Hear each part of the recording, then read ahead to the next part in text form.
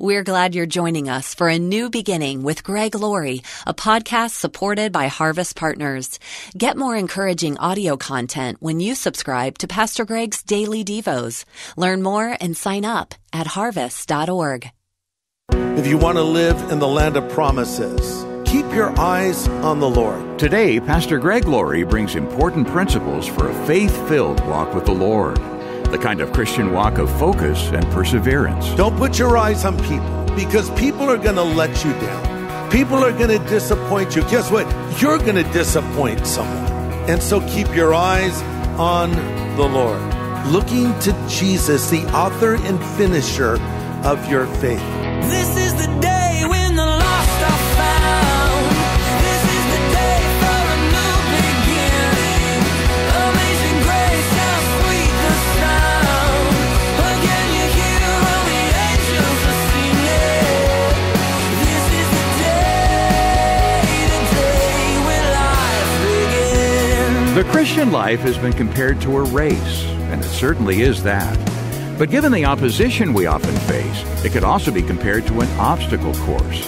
It's a tough assignment to run to win when our adversary is trying to trip us up and stop us in our tracks. Well, today on A New Beginning, Pastor Greg Laurie offers biblical advice on keeping our focus and priorities where they should be. God can give us the spiritual power, but we need to supply the determination to succeed.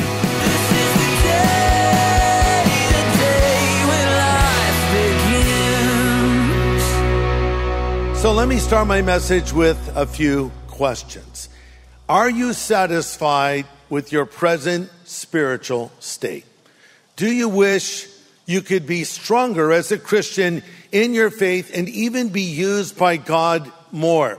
Do you feel like maybe you're stagnant spiritually and maybe have even lost some ground in your Christian experience? And would you like to overcome sin in your life and take new ground as a follower of Jesus Christ? And the most important question of all, don't you think that Prius drivers should get out of the fast lane altogether because they can't seem to drive the speed limit? I want you to think about that. Not really, but these are questions that we maybe all ask from time to time. How can I grow more? How can I do more? How can I see more happen in my life as a follower of Jesus? Well, here we are in the book of Joshua. This is a pivotal moment. The wilderness wanderings are done. The spies have gone into the land and they've come back with a good report. Rahab has been a great hero of the faith, and she has protected the spies.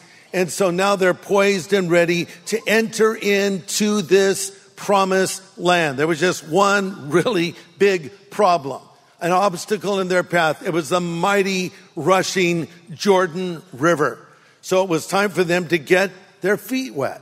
Now, for them, it was entering the promised land. But for us as Christians, it's entering what we might call the land of promises. And when you say, I'm going to go forward as a follower of Jesus Christ, you better brace yourself for spiritual warfare.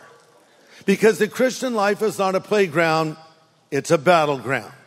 And we have to understand that it's not really a choice of fighting or not fighting. It's a choice of victory or defeat, advancing or retreating, winning or losing. As believers, we're either gaining ground or we're losing ground. We're either going to be overcomers or we're going to be overcome. We're either going to be victims or we're going to be victors. It's really up to us. God brought us out of sin to live a new life in Jesus Christ, a life of power over sin. And for the Israelites, God brought them out of Egypt to bring them into the new land. He didn't want them wandering around in some wilderness experience. As scripture says in Deuteronomy 6:23, he brought us out that he might bring us in.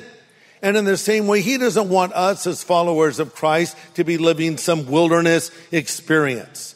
Because this new land was pivotal to the plan of God.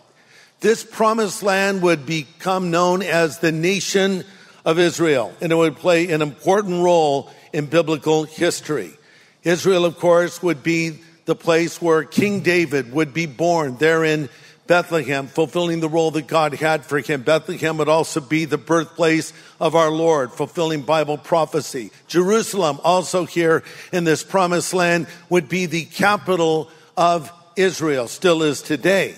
And David would be the greatest king in their history. It is here in this land that the messianic prophecies would be fulfilled, because Christ would be born, as I said, here in Bethlehem. In Jerusalem, he would be crucified, and he would rise from the dead, and he would ascend to heaven. And it's also here in this land of Israel that end times events will unfold. So the devil opposes this. He didn't want the Israelites to enter into this promised land. And they had an enemy in the people of Canaan. Now know this about the inhabitants of this land. These were extremely wicked people. They worshiped false gods. They lived extremely evil lives. They even sacrificed their children to their Canaanite gods.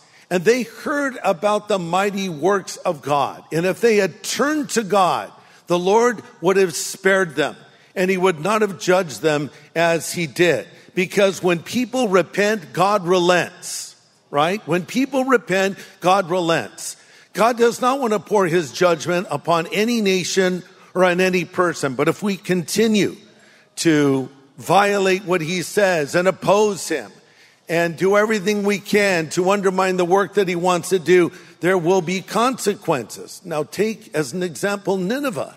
That was a city renowned for their wickedness and atrocities.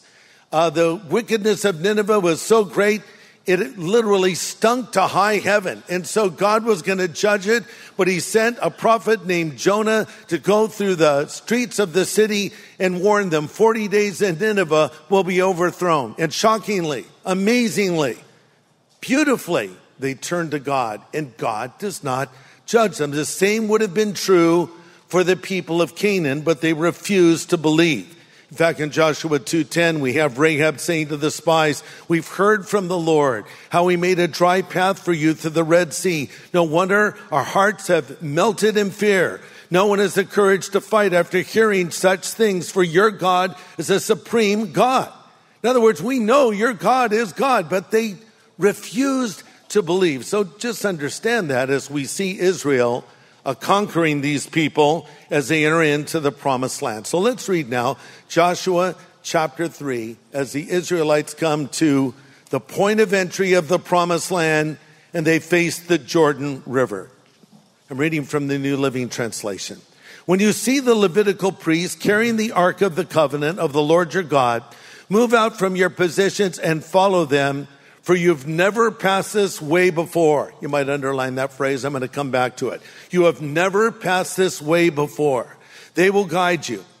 Stay about a half mile behind them. Keep a clear distance between you and the ark. Make sure you don't come any closer.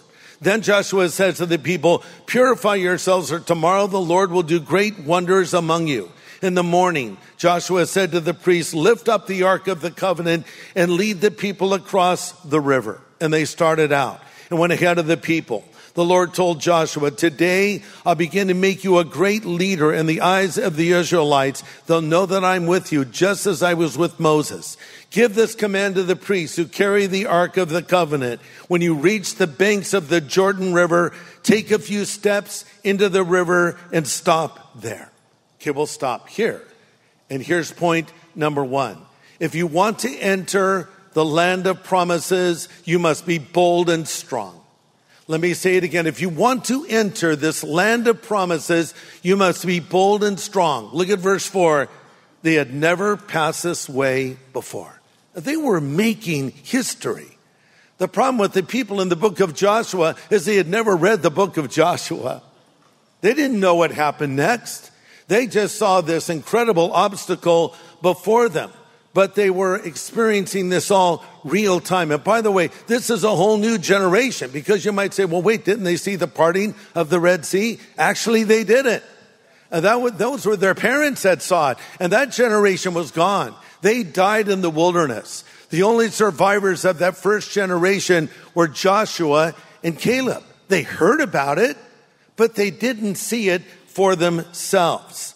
Now they need to see their own miracle, reminding us that every generation needs to have their own encounter with God.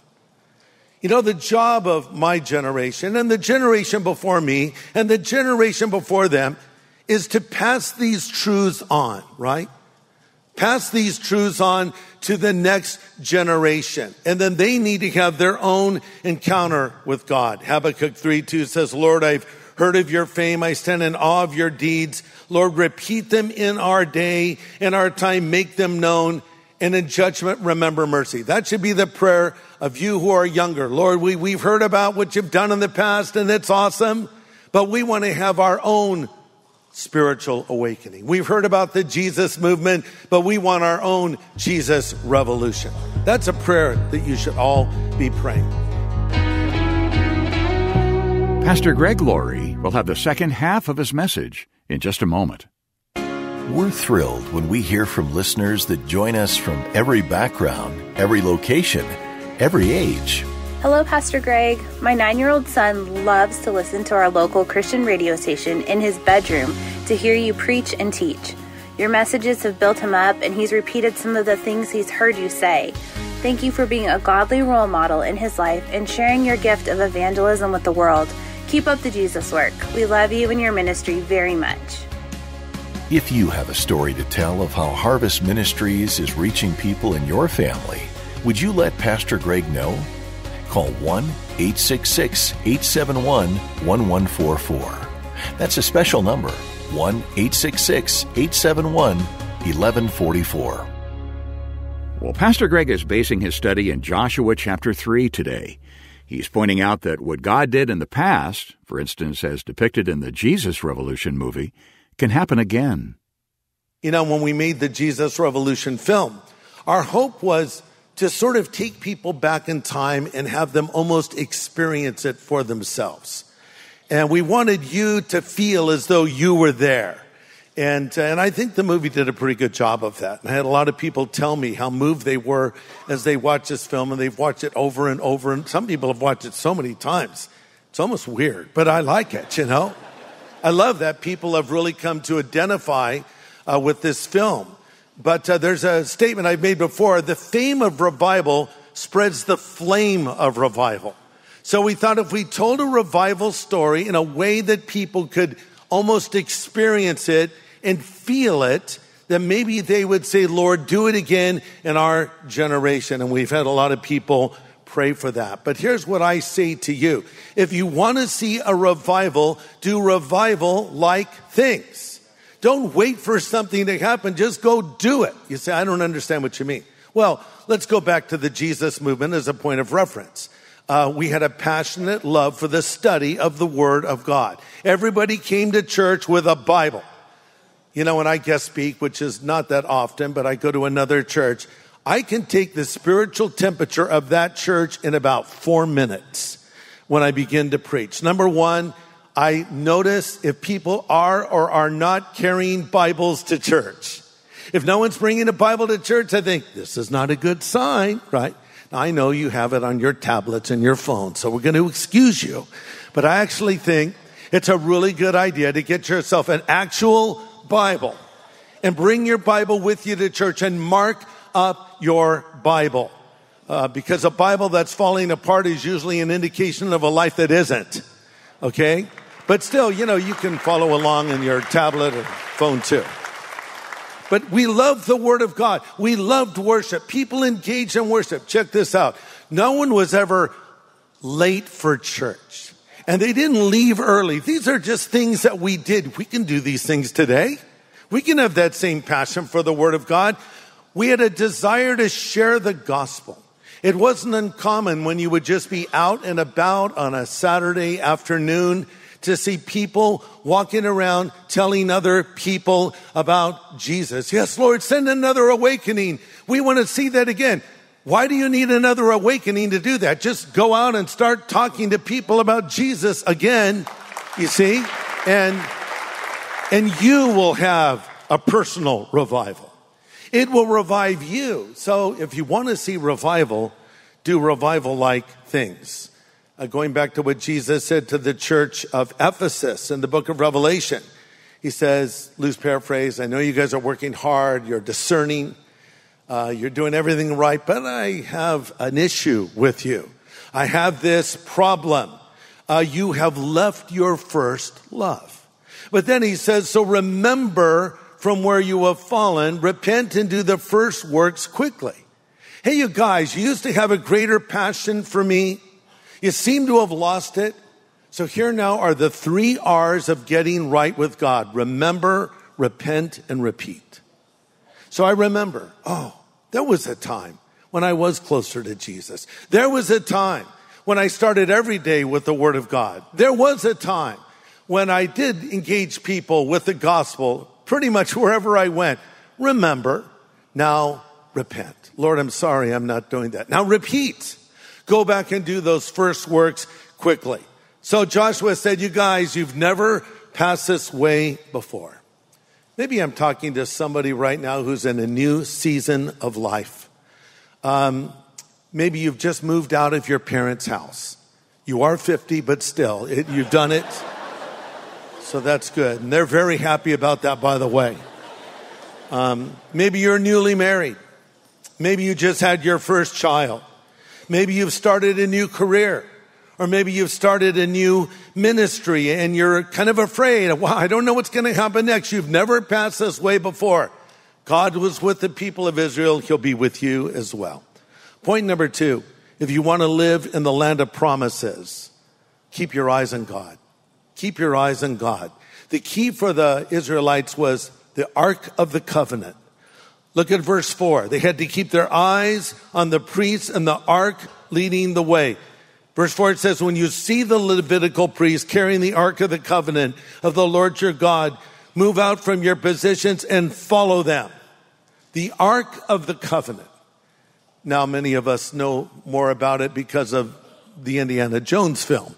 And we think, isn't that stored in a warehouse somewhere? And, well, there was an Ark of the Covenant given to the people of Israel. It's mentioned, by the way, 16 times in chapters 3 and 4. What was in the ark were the commandments of God. The 10 commandments were in the ark. Aaron's rod and a jar of manna. It was a visible symbol of the presence of God. So the priests would pick it up. They would carry it on their shoulders. They were not to put it on a cart. They were to carry it by hand.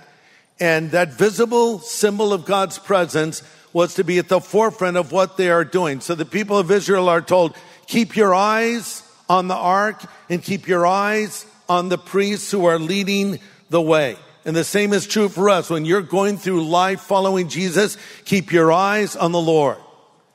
Don't put your eyes on people, because people are going to let you down. People are going to disappoint you. Guess what? You're going to disappoint someone, right? And so keep your eyes on the Lord. As the author of Hebrews 12 says, looking to Jesus, the author and finisher of your faith. Lay aside the weight and the sin that so easily besets you. He says before that, and keep your eyes on the Lord. I don't want to go anywhere if God isn't going there first. I want to be where the Lord is. I'd rather be in a lion's den with Jesus than in a palace without him. I'd rather be in a fiery furnace with Jesus than on a tropical island without him. I'd rather be in a storm with Jesus than on dry land without him. I want to be where he is. And this is what the Lord is saying. Keep your eyes on the ark. Because when you keep your eyes on the Lord, you see your problems differently. You know, when you came to church today, I'm sure you've come with some big problems. Maybe you had a disagreement with your spouse, or trouble with the kids, or you're not feeling that well, or you have some other issue looming large in your life. And it's so much so you thought, maybe we shouldn't even go to church today, but you made a decision to come. And something begins to happen when you worship the Lord, right? And now you open up the Word of God. And it's not like your problem is changing, but your view is changing. Because when you see God in his greatness, you see your problem in its relative smallness. Your problem hasn't gone away, but you see it differently. Because if you have a big God, you have relatively small problems. But if you have big problems, is your God too small? So we need to keep our eyes focused on the Lord and be looking to Him.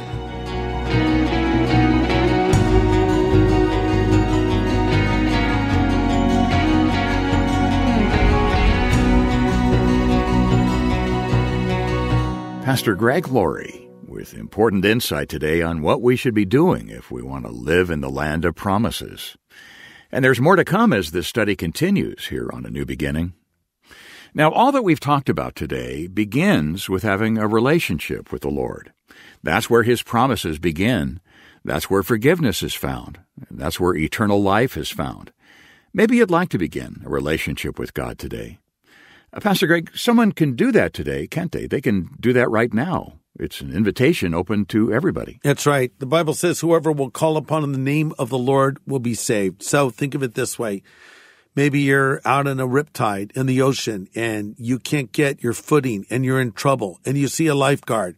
Call out for help, and the lifeguard will rescue you. The same is true spiritually.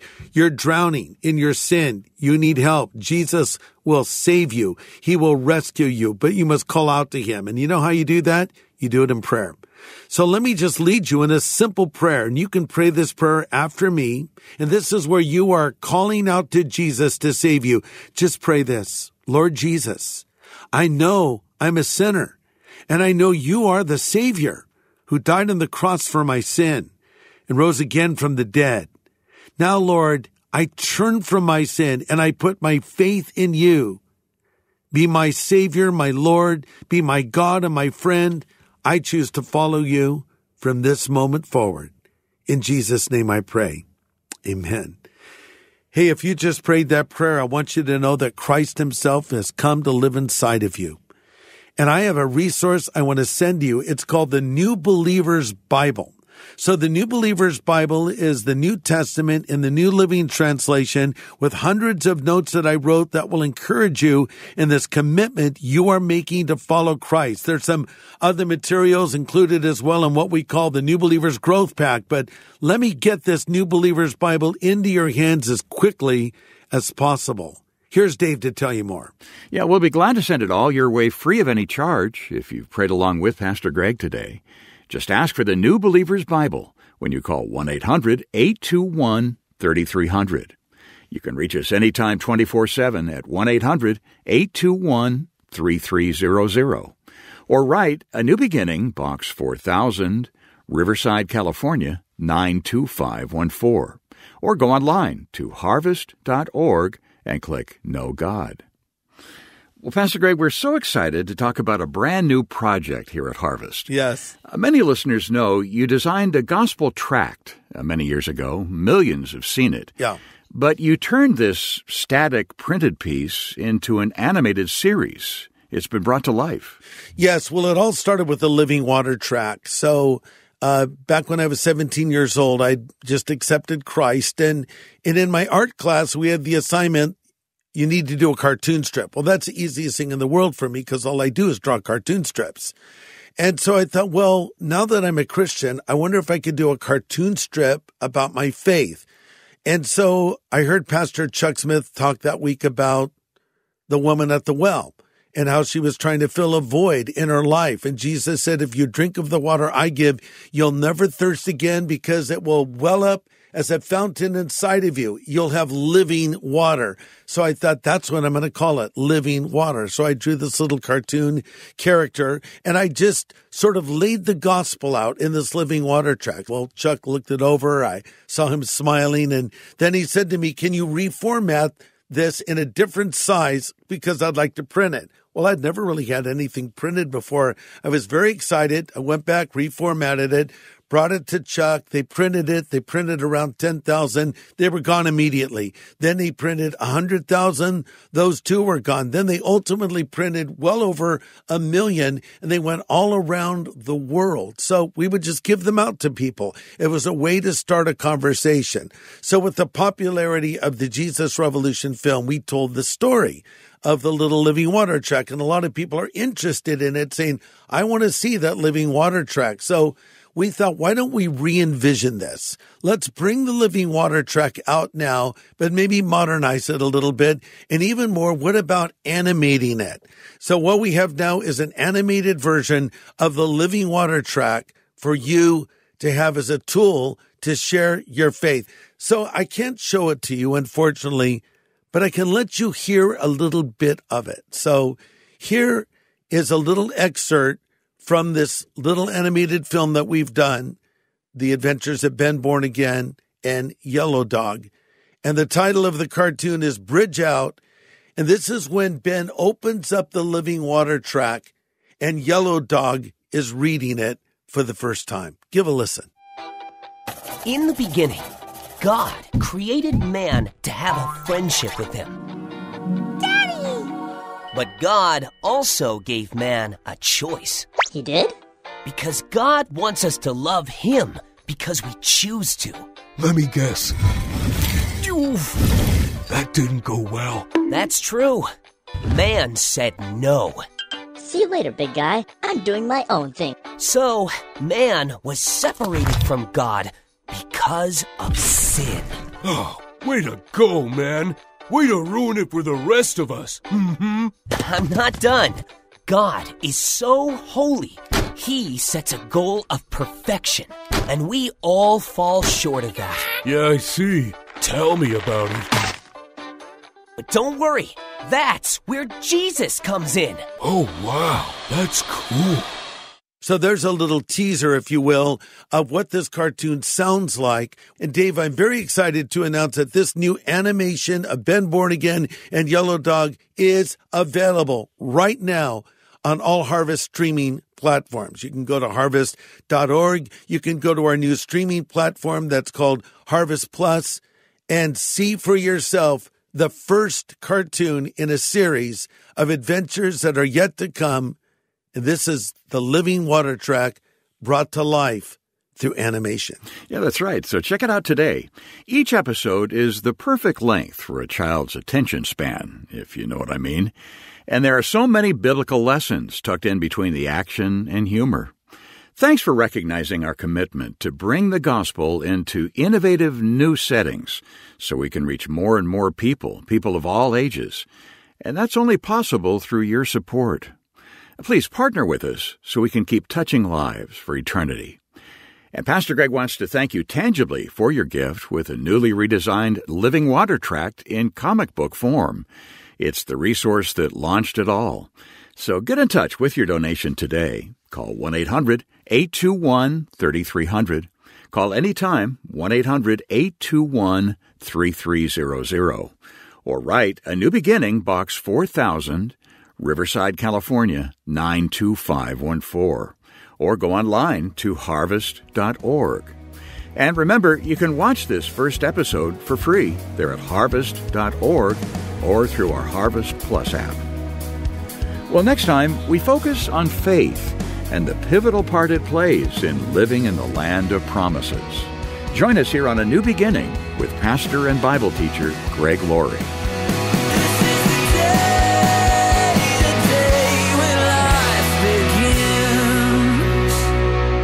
Hey, everybody. Thanks for listening to A New Beginning. This is a podcast made possible by Harvest Partners. So for more content that can help you know God and equip you to make Him known to others or to learn more about how you can become a Harvest Partner, just go to harvest.org.